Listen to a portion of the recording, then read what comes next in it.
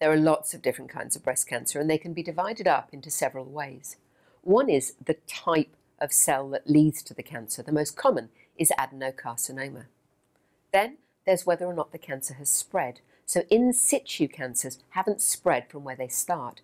DCIS is a kind of cancer that starts in a milk duct and hasn't spread. Breast cancers which have spread are known as infiltrating cancers, and breast cancers which have spread to other parts of the body are known as metastatic cancers.